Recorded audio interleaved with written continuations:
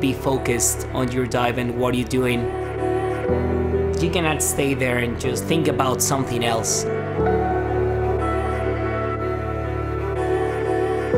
It's just you, the platform, and the water waiting for you. You have to be full mind and full focus on what you have to do.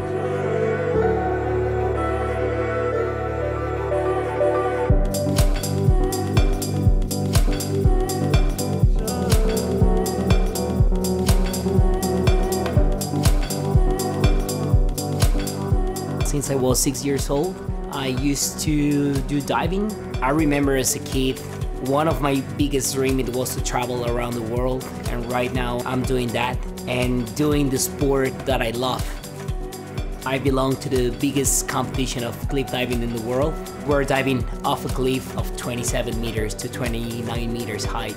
You know, regular diving, you go, the highest is 10 meters, and for us it's more professional and a little bit higher.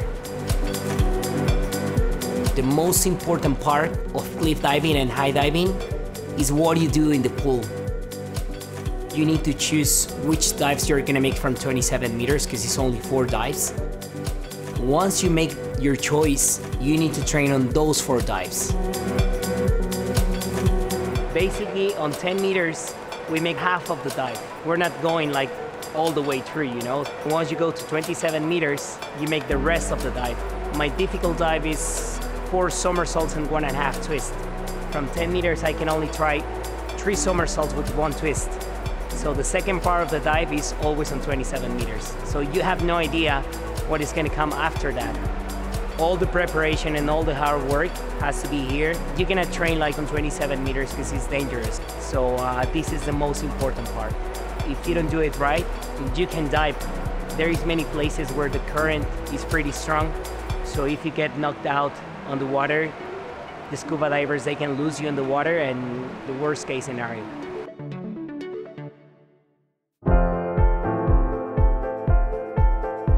The entry into the water is also one of the most important things in our sport. We go into the water, I will say 85 to 90 kilometers an hour. You have to be totally straight in the water, otherwise if you're short or if you're over, you can knock out. The margin to commit a small error is very small.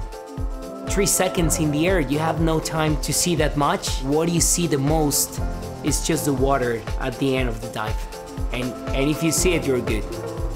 If you're not scared doing this, it's better to quit. You have to respect what you're doing. I always make the comparison with a guy jumping in a car, drunk. You're not respecting your life, you're not respecting anything around you, and the accident comes. It's the same for us. When you go there and you stand up on 27 meters and you're not feeling scared or you're not afraid of what you're gonna do, probably an accident will come. We have to control our mind, we have to control our body, and that's why all the hard work during the off-season, it gives you all this control, and of course is really important for us. Well, last season was full of up and downs. I wanted to try a new dive and it wasn't working that well at the beginning, you know, but that's the point when the experience comes. If you do it more times, it's gonna work at some point. There we go, he's got the new dive dialed in. The half of the season I have like very consistent competition. My last competition of the year in Chile, it was like one of the best competitions that I ever had in my life. Gary Hunt, he come on 8th position and I won that competition, so that was the only possible result to win the World Series, and it's how it works at the end. You spend your whole life trying to be the best. I understood that all the hard work at the end pay off, and I was the happiest guy in the world. My goals in a closer future, it will be like become the champion again. And if I have to say like in the next 10 years, I will love to be the champion.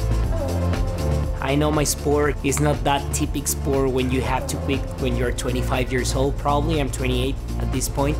And the older dive that is diving with us is 45 years old. So I will say that I have at least another 10 years, you know, and I would love to be the champion for the rest of my career.